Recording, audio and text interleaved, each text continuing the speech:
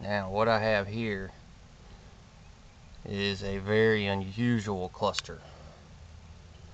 Um, this portion down here is a typical cluster, but then shooting up here in the middle like some kind of Christmas tree is a secondary growth burr.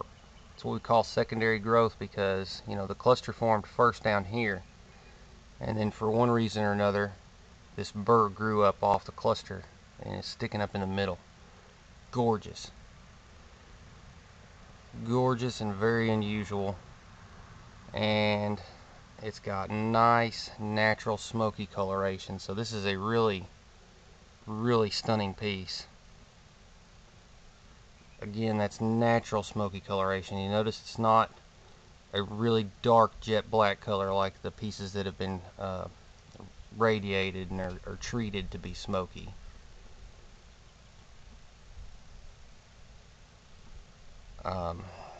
So far as damage, right here, the back side of this point was sheared off. You see that right here, you see this really shiny sort of conical fracture. That's man-made damage right there. That's not rehealed or anything like that. That's just straight up damage on that point.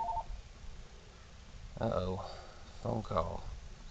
And we've got a point broken off the base right here where my finger's at. But other than that, it's in really good condition.